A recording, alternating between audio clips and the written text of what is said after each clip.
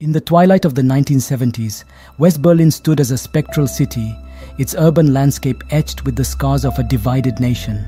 The looming presence of the Berlin Wall cast an eerie shadow, a tangible reminder of political strife and ideological discord.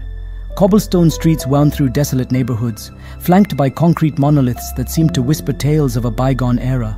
Graffiti-laden remnants of the war-ravaged past stood juxtaposed against avant-garde art installations, encapsulating a city caught in a paradoxical dance between history and a relentless pursuit of the future. Amidst the somber backdrop, a city inextricably bound by its Cold War circumstances, West Berlin's cultural pulse beat with an unconventional cadence. The air crackled with a sense of creative urgency, as artists sought solace and inspiration within the city's enigmatic embrace. Studios nestled in the heart of this urban labyrinth became crucibles of experimentation, birthing sounds that echoed the dichotomy of a city suspended between two worlds. It was against this haunting backdrop that musical alchemists sought refuge, forging sonic landscapes that mirrored the fragmented soul of the city. The station-to-station era is a fascinating chapter in Bowie's career, characterized by a convergence of creativity, personal struggles, and a determination to break new ground musically. It is often seen as a bridge between Bowie's glam rock era and the subsequent Berlin trilogy. The Isola tour to support the album was marked by elaborate stage setups, innovative lighting, and Bowie's increasingly unpredictable behavior on and off stage. Bowie's interviews during this period were often erratic and sometimes contradictory. His statements and behavior fueled rumors and speculation, adding to the enigmatic aura surrounding him. The chaotic energy of the station-to-station period eventually led Bowie to seek a change of environment. In 1976, he moved to West Berlin, a decision influenced by a desire to escape the excesses of Los Angeles, find stability, and focus on his creative pursuits in a new cultural context. David Bowie's fascination with Berlin dates back to his early exposure to German Expressionist art and Fritz Lang's iconic film Metropolis during his time at Bromley Technical High School in London. This encounter sparked what Bowie described as an obsession with the emotionally charged and angst-ridden works of Expressionist artists and filmmakers, with Berlin being their spiritual home. As Bowie delved deeper into the ethos of Expressionism, he seamlessly integrated its influences into his early artistic endeavors, particularly during his collaboration with Lindsay Kemp's Mime Company in the late 1960s. The emergence of German electronic band Tangerine Dream, and especially the solo work of its founder, Edgar Froese, captivated Bowie. Froese's 1975 album, Ypsilon in Malaysian Pale, left a profound impact on Bowie's creative process, notably shaping his 1976 album Station to Station. What struck Bowie most about Froese's work was the unpredictability of the compositions, a quality he was determined to incorporate more into his own music. This admiration and a quest for musical innovation prompted Bowie to follow Edgar Froese to Berlin. In doing so, Bowie immersed himself in the city's vibrant and avant-garde cultural scene, setting the stage for a pivotal chapter in his artistic evolution. Bowie is quoted as saying, "I liked the idea of the Berlin Wall because, at that time, I felt that it was always necessary to be in a place where there was tension." This gives us some insight into his mindset and the reasons behind his attraction to Berlin. It reveals a profound connection between his creative impulses and the environment in which he thrived. He sought out tension and conflict as a catalyst for his artistic expression. The Berlin Wall, a symbol of political division, represented a physical manifestation of the ideological and geopolitical struggles of the time. Bowie was drawn to this atmosphere of tension, viewing it as a fertile ground for creativity and innovation. By choosing to be in West Berlin, Bowie deliberately placed himself in a location marked by factional elements, both musically and artistically. The city's divided nature and the clash of different cultural and artistic influences provided Bowie with a dynamic backdrop against which he could challenge conventions and explore new avenues in his work. Bowie later recounted about his time in Berlin. "I was very lucky to be there at that time, mainly because it was undergoing artistically its greatest renaissance since the Weimar days of the 1920s, when it was definitely the cultural gateway to Europe. When I was there, the whole new German Expressionist period had started, and all of the German electronic bands were starting to come down to Berlin to work. Berlin was a strange, singular place. After the Second World War, when it was just an island in the middle of East Germany, all of the industry and all of the big business moved out of Berlin, leaving behind factories and warehouses that were empty. So what happened is that students and artists moved in, so the whole place became like a workshop, and it was just a wonderful place to be for that. David Bowie's friendship with Iggy Pop during the 1970s was not only a personal bond, but also a creative partnership that left a significant impact on both artists' careers. Bowie saw potential in Iggy's raw and energetic approach to rock music, and Iggy, in turn, appreciated Bowie's innovative style and willingness to push artistic boundaries. Bowie invited Iggy Pop to join him in Berlin, where they both sought a more stable and creative environment. The move marked a pivotal moment for both artists as they entered a phase of reinvention and artistic exploration. During their time in Berlin, Bowie played a significant role in Iggy Pop's musical career. Bowie co-wrote and produced Iggy's albums The Idiot and Lust for Life. These albums showcased a departure from Iggy's earlier sound, incorporating elements of electronic and ambient music. The collaboration between Bowie and Iggy Pop was marked by creative synergy. Bowie's influence helped Iggy Pop reinvent his sound, incorporating new textures and experimental elements. The collaboration also had a reciprocal impact on Bowie's music. Iggy's raw energy and punk sensibility influenced Bowie's approach, particularly in the edgier and more stripped-down elements found in his albums, including Low. For example, the staccato guitar chords coupled with Bowie's assertive delivery give the song Breaking Glass from Low an edgy and punk-influenced quality. The use of repetition and a stripped-down arrangement contributes to its raw and immediate feel. David Bowie's move to Berlin marked a significant and transformative period in his career. Berlin offered Bowie a fresh start and a creative landscape different from the mainstream music scenes in the United States. The city's avant-garde and experimental atmosphere appealed to Bowie's artistic sensibilities. The German rock scene, particularly krautrock, played a role in shaping Bowie's musical direction. Bands like New were at the forefront of the krautrock movement, known for their minimalist and repetitive rhythms. Bowie embraced this approach, incorporating harmonic and rhythmic elements into his music. After wrapping up the London show on May 7, 1976, David Bowie caught up with Brian Eno backstage, the former Roxy Music keyboardist and conceptual mastermind. Their occasional encounters date back to 1973. Eno, post-Roxy Music, had ventured into ambient territory with 2 solo albums in 1975, Another Green World and Discrete Music. Bowie, notably, found comfort in the mesmerizing sounds of discrete music during the American leg of the tour. Biographers Mark Spitz and Hugo Wilken later identified Another Green World as a significant influence on the sonic landscape Bowie sought for Low. Christopher Sanford also underscored Eno's Taking Tiger Mountain by strategy as a noteworthy muse. Bowie and Eno deepened their exploration, tapping into the world of krautrock, drawing inspiration from German acts like Tangerine Dream, New, Kraftwerk and Harmonia.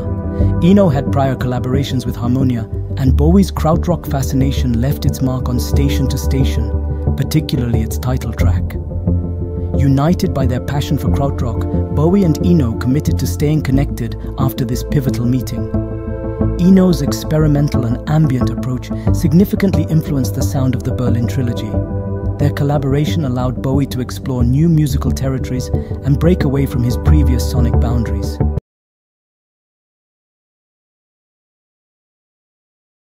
Low was a significant departure from his previous work. One of the key aspects of the album's innovative sound was the use of new and unconventional instruments. For example, a string synthesizer is prominently featured on several tracks, providing lush and atmospheric sounds. It contributed to the album's ambient and electronic textures, particularly in tracks like Speed of Life and Sound and Visions. Bowie also used the Mini Moog synthesizer to create various electronic sounds and textures throughout the album. The Mini Moog's versatility allowed for the production of a wide range of sounds, from bass lines to ethereal pads.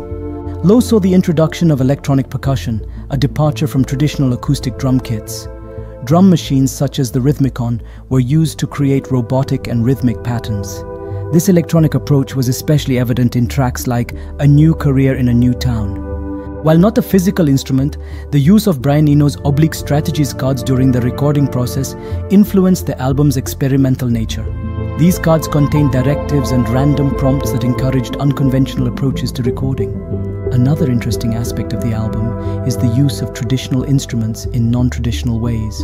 For example, a harmonica was used on the song A New Career in a New Town. However, it was not used in a traditional blues or folk context. Instead, it was processed and integrated into the ambient and experimental landscape of the song.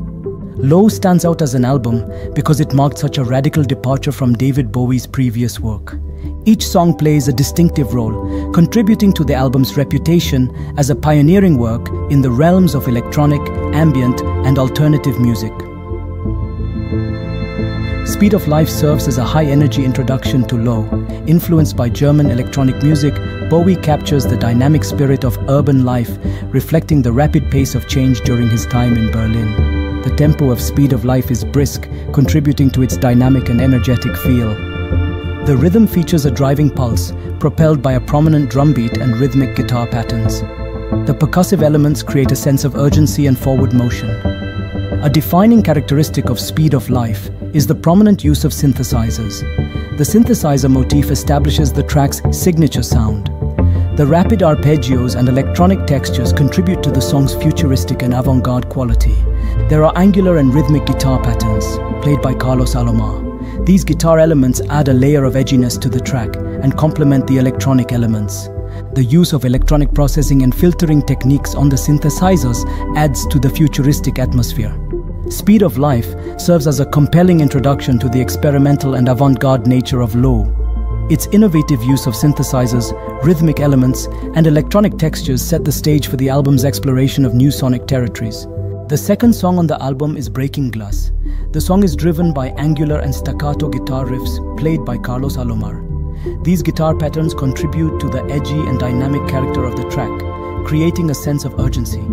The lyrics are fragmented and disjointed, contributing to the overall sense of tension and unease. Bowie described the lyrics as a representation of inner and outer conflicts. Compared to some of the more complex and ambient tracks on Low, Breaking Glass stands out for its straightforward and stripped-down sonic approach. While Breaking Glass may not incorporate exotic or unique instruments, its significance lies in its departure from Bowie's earlier styles, embracing a more urgent and punk-influenced sound. What in the World presents a more conventional song structure compared to the album's experimental nature. The lyrics explore themes of disorientation and confusion, perhaps reflecting Bowie's own sense of displacement during his time in Berlin. Carlos Alomar's rhythmic and dynamic guitar riffs contribute significantly to the song's overall sound.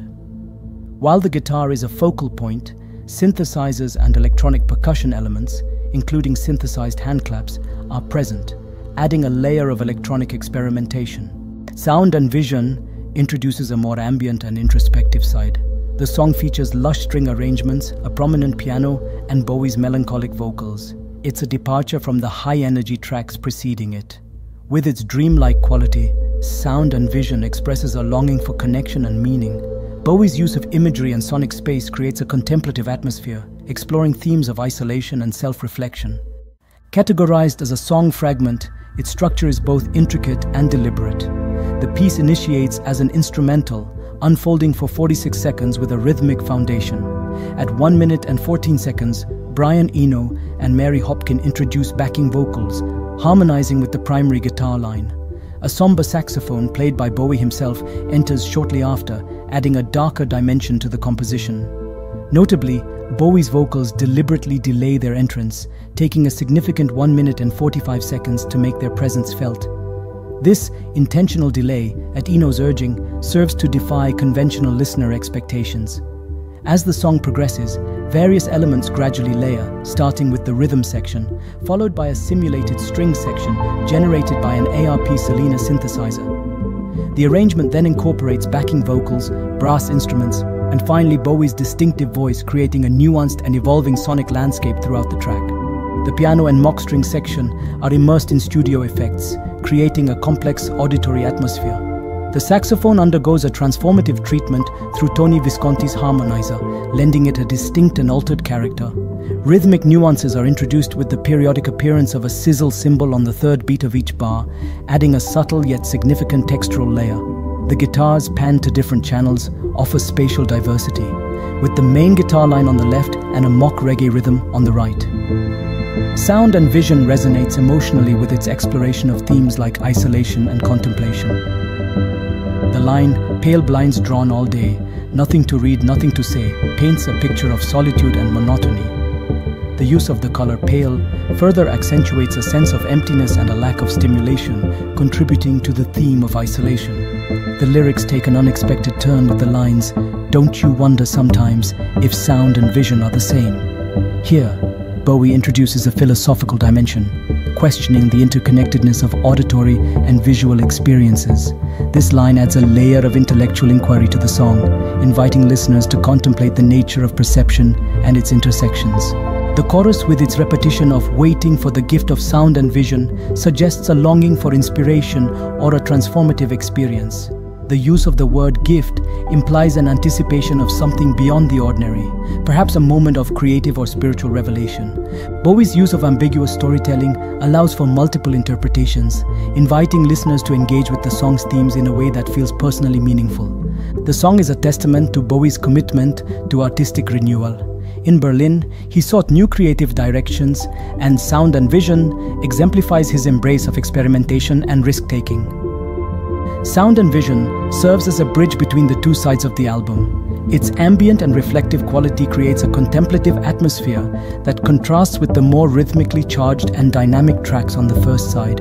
It serves as a transitional piece which sets the stage for the instrumental and ambient exploration that unfolds on side 2 of the album. Always Crashing in the Same Car explores a more rock-oriented sound with prominent guitar work. The structure is dynamic, featuring shifts in intensity and mood. Inspired by Bowie's experiences in Los Angeles and his struggles with drug addiction, the song delves into themes of repetition and self-destructive patterns. The car metaphor symbolizes the cyclical nature of his challenges. Be My Wife is a straightforward rock song with a catchy melody, guitar-driven rhythm, and Bowie's emotive vocals. It is a departure from the electronic and ambient sounds. The lyrics reveal a plea for stability and connection, reflecting Bowie's personal life at the time. The simplicity of the song contrasts with the experimental nature of the album, offering a moment of vulnerability. The instrumental piece, A New Career in a New Town, features a repetitive and hypnotic motif driven by a harmonica and synthesizer. It creates a contemplative and atmospheric mood. This track represents a sonic departure, capturing the essence of new beginnings. It follows a minimalistic approach, emphasizing repetitive patterns and subtle shifts. The song creates an ambient and contemplative atmosphere, inviting the listener into a meditative space. The harmonica's melancholic tones contribute to the reflective mood of the piece. The title, A New Career in a New Town, suggests themes of renewal.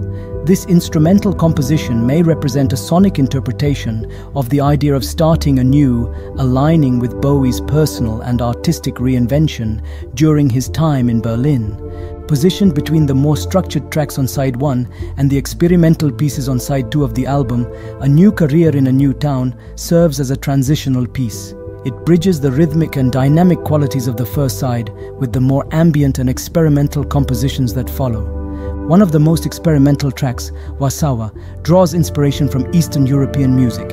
It features atmospheric synthesizers and an evocative mood. Warsaw is designed to capture the stark mood that David Bowie encountered during his visit to Warsaw the preceding year. Bowie had to temporarily step away from the recording sessions to handle legal affairs in Paris. During this hiatus, he tasked Brian Eno with creating a slow-paced composition imbued with emotional and almost religious undertones. The directive aimed to evoke the specific emotional resonance Bowie experienced in Warsaw. The resulting piece stands as a musical reflection of Bowie's response to the atmosphere of the city, offering a poignant expression of his sentiments during a significant juncture in his life. The division of Berlin by the Berlin Wall had a profound impact on the city's cultural and political landscape. Bowie, living in West Berlin, was witness to this physical and ideological separation. The instrumental nature of Warsaw allows listeners to interpret the music in the context of this political symbolism. The title refers to the capital of Poland. Warsaw is often seen as a tribute to the resilience of the Polish people, particularly the city of Warsaw, which faced significant challenges during World War II. The emotional resonance of the track reflects a sense of historical reflection and tribute to those who endured hardship. The reflective and contemplative tone of Warsaw aligns with Bowie's own period of self-discovery and personal introspection during his time in Berlin. The atmosphere of Berlin during Bowie's stay, including exposure to German Expressionist art, likely contributed to the unique and eclectic soundscapes found in Warsaw. German Expressionist art, including music, often embrace dissonance and unconventional harmonies to convey a sense of unease and emotion. Warsaw incorporates non-traditional scales and harmonic progressions, which contribute to the track's ethereal sound. The use of drones in octaves, the modulation from A major to A minor, and the subsequent transposition of the ABC motif to F-sharp major highlight a departure from conventional tonal norms. Additionally, incorporating tape loops of orchestral instruments like cellos and flutes contributes to a non-traditional sonic palette. The modulation to E major and the thinning out of texture before Bowie's vocal entry further exemplify a departure from traditional harmonic progressions. The dissonant elements in the music can be seen as a representation of inner psychological states, reflecting the influence of expressionist themes on the composition. Warsaw exhibits cinematic qualities, evoking a sense of visual storytelling without the need for explicit narrative. It whispers of desolate landscapes. It's like a haunting fog over a forgotten city.